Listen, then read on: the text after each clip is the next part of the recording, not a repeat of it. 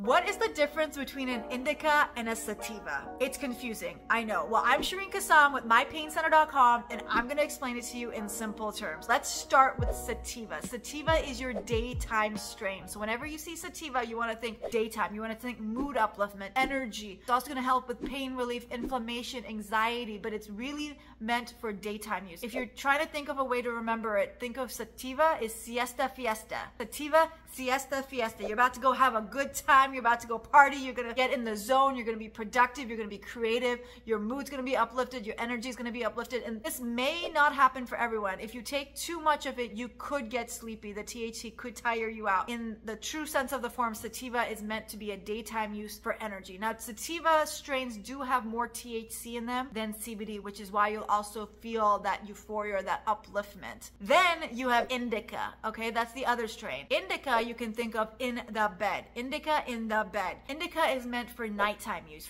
or even evening use when you get home from work. It's to help relax you. It's help to calm you down, to go to sleep, stay asleep. It's really good as a sedative. Indica THC strains have more CBD than THC, so you're gonna feel more relaxed, more calm with an indica strain. So that's the main difference. Sativa, siesta fiesta in the daytime, indica in the bed, nighttime. Okay, I hope that makes sense. There's a lot of other differences between the two in sense of like what the plants look like and then what the terpenes are for each profile. But what you really want to know when you're making a purchase, especially at mypaincenter.com, we have a lot of sativa gummies, vapes, sativa pre-rolls, but we also have it in indica. And you want to just know the difference when you're making a purchase, which is which. Sativa, you need it for the daytime. Indica, it's going to make you sleepy. It's going to put you to sleep. It's for the nighttime. Okay, if you have any questions, hit them down below. Make sure you subscribe. You can visit mypaincenter.com to check out a bunch of sativa and indica products. If you have a preference, which one you like, I would love to hear it down below. Share your stories with us, and I will see you on the next video.